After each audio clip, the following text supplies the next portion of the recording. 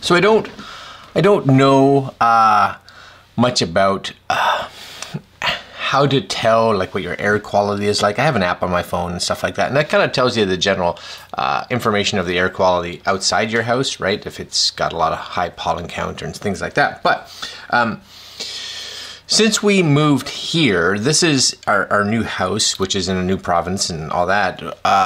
This past month, maybe even a little longer, right? Ever since it kind of started warming up and kind of getting from kind of winter to spring,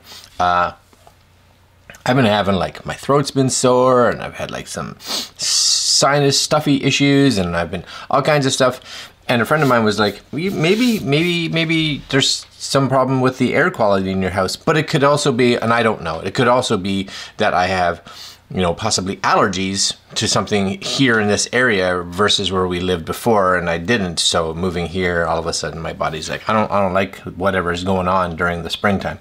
Maybe that's a thing. But I wanted to try to take out or see if there was anything kind of in the house, maybe that was possibly an issue or a concern. So we bought like an air purifier, which it's doing good, I guess. I don't know. And I got this air quality detector. And right now, just so you guys know, I got it from Banggood because it was a really good price. A flash deal right now, it's like $27 Canadian. Normally $29.93, so it's a little bit off. It's not a huge amount off, but for 30 bucks I was like, you know what, I'll give it a try, because why not? Anything that can help, especially here in the basement, right? I don't get a lot of fresh air or anything like that here in the basement, so I figured I could set this up here somewhere and just let it run, and I could see what the air quality is like in this room, because this is probably where I spend the majority of my time throughout the day. Okay, so here it is. It's got 4.7 stars, 98 reviews. That seems, especially I think for the price point, really good. Big screen, easy to read, easy to carry, 24-hour real-time monitoring, suitable for office, family, gym, doesn't really matter. Detectable substance, CO, CO2, HCHO, TVOC, and AQI. What are all those? I don't even know necessarily. Oh, here we go. Formaldehyde, carbon dioxide, that's a good one, right? Carbon monoxide, that's a really good one. Air quality in general, and chemical pollutants. So I'm hoping at one point in time, it actually will go through and kind of tell you what your numbers are that, you know, you want to make sure that they should be, because a number's going to come up and I'm going to be like, I have no idea if that's actually something that is higher or not, right? So we'll pop it open, let it do its measuring, I guess, and then we'll see what this room is kind of telling me if we're okay. If we're okay, right? So here it is. You get a little a USB-C port. That's good. Refer to table. Oh, here we go. Refer to table for quality pollution levels. So it tells you right there. So you guys may or may not be able to see that. I'll bring that up close. Hopefully you guys can see that. So if we can be excellent, it tells you for each number. I don't have to go looking for that information. It has a excellent, good, slight pollution, moderate pollution, heavy pollution, and serious pollution. So the goal is that I can be hopefully up into excellent in this area.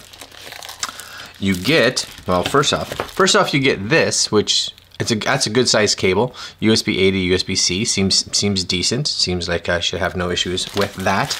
And this is actually littler than I thought it was going to be. That's it right there. You know, it's got, I don't know if it's got like a plastic coating on the screen here, possibly. Yeah, it does. 'Cause I was like, it seems a little scratchy, but that's because you got this, right?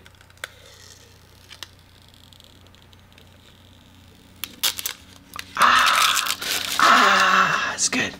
All right, slide that over there. So there we go. There it is right there. Our air quality detector. All we need to do is make sure all the numbers match up. We have a reset.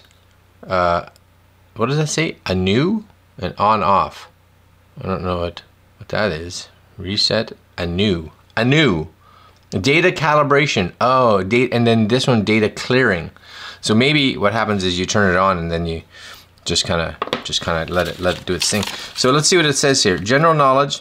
Please check whether the instrument is in good condition. Seems to be. Instrument can only be tested and used after the startup data is stable.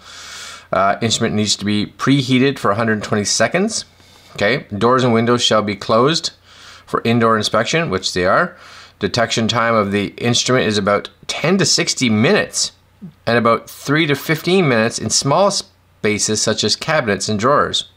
It is recommended to monitor for a long time. The real-time data is unstable. Please refer to the average value. Okay. Please do not put the detector in the environment with high concentration of dust, and pay attention to fire, water, dust, fall, sun, moisture, blah, blah, blah. Prevent violent shaking.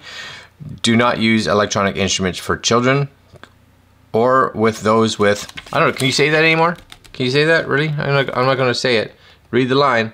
With mental, I guess if they have that, that's fine. It's funny that they put it in there. If it's not used for a long time, please put it in a safe area. Please do not disassemble. All right, that's cool. Doesn't really tell you much for actually getting it to function, I think. All right, well, so be it. Let's turn it on. Ready? I hope this has power. On. And now we wait. Now we wait. Because right now my air quality is 0. So my hope is that it's going to go through all these and figure this out. It says 10 to 15 minutes-ish, somewhere in that area. It does say that it's about 3 hours to charge if you need to charge it, and it'll work for 180 to 240 minutes, so between 3 and 4 hours of working time. Okay, we'll be back in a bit after this does its thing, I guess. Okay, so this little air quality detector has been going on now for, I don't know, probably about a half hour. I think they want you to kind of run it longer at the beginning just so it gets a good idea of actually what's going on, because if you do it shorter, then it's kind of just a burst versus like an overall estimate of actual air quality. So this is the air quality in my room as of now, and I'm just going to bring this up because it does have, like I said, it does have the numbers. You guys hopefully can see that there somewhere here, right? So you guys can screenshot that or pause the video or whatever if you want to see it. So CO, basically I'm at 13, and they say anywhere from 0 to 50 is considered excellent. So, right, that's good. CO2, 0 to 450 is excellent. Now I'm at 419, so that puts me into good, because good is 451 to 1000. So CO2. Now it could also, and I'm not 100% sure. Maybe that's because I'm just sitting here talking and I'm close to it, and maybe it's just getting extra CO2. I'm going to place this up on a shelf and let it run, and this way we can get a good idea over a longer period. Maybe I can bring that down, but still I got an excellent and a good. HCHO, 0 to 0.08. And I'm 0.05. So again, we're at excellent, so that's good. AQI, this is your air quality index or something like that, I'm not sure. 0.1 is excellent, 0.2 is good, so we're at 0.2. And 0.3, 0.4, 0.5, 0.6. So, you know, 0.3 would probably still be okay. It's slight pollution. Maybe you'd get that, especially if it was outdoors or you're living in an apartment downtown or something like that. And last but not least, TVOC, 0 to 0.5. Oh, what is that? 0 to 0.5. I'm at 0.7, now it's 0.8. That puts me at slight pollution. That puts me at 0, yeah, slight pollution. Because 0 to 0.5, why is it 0.9? It's going up.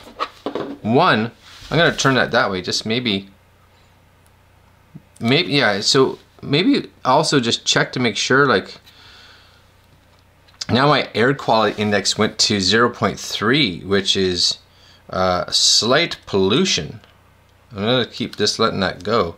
But what was that one? TVOC. TVOC 0.8. That puts me at, yeah, slight pollution. So what is that? What is that one measuring? TVOC. It is going down. It is dropping.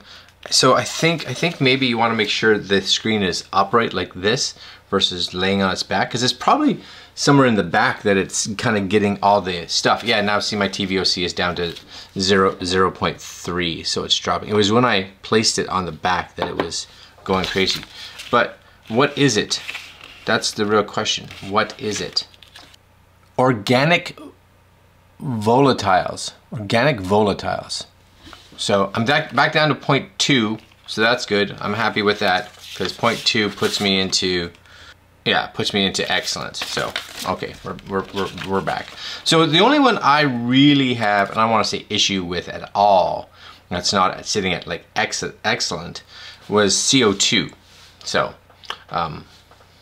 we're doing okay. We're doing okay, I think. I think we're doing okay. Anyways, it could be some good information for you guys to use at your own house if you're concerned at all, especially if maybe you're someone that has like even like seasonal allergies, or you have some kind of condition where you're just like, I'm having problems, right? Or you just want to know because maybe you're thinking about being like, maybe I need to get like an air purifier or something. And this can kind of give you an idea of what the air quality around your house is like before you invest in something a lot more expensive, right? Because this is only 20 something bucks, $27 Canadian. All right, guys. So I'm gonna leave links to Banggood's website if you guys are interested in this, because hey, it's always good to know what you're breathing in. Always good, because what I've heard is air is important for us. That's what I've heard. That's a rumor. All right, my friends. Links to Banggood's website. 30 bucks could be very well spent. And that's it. Like, comment, share, subscribe, hit the little notification bell, and there's my numbers. If you get one of these, let me know what yours are in comparison. Yeah, comment below. I'm out. Later, guys.